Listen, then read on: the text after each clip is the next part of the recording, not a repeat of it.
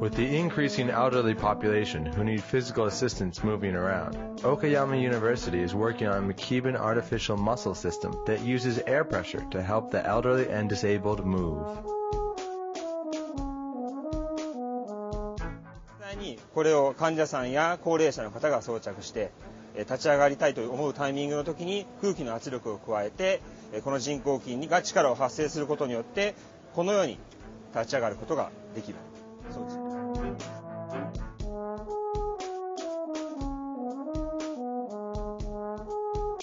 The system consists of a thin mesh over a rubber tube that expands and contracts like real muscles as air is pumped into it. This can help improve people's grip and even help people who can't stand up. 今後は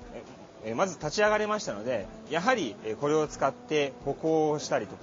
か、現状の発展としたらこれを使って様々な動作が自分一人でできるような装置に持っていきたいなというふうに思っております。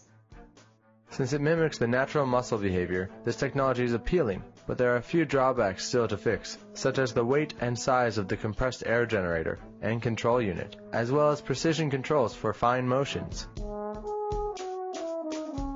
Jeff Marshall, Dig Info News.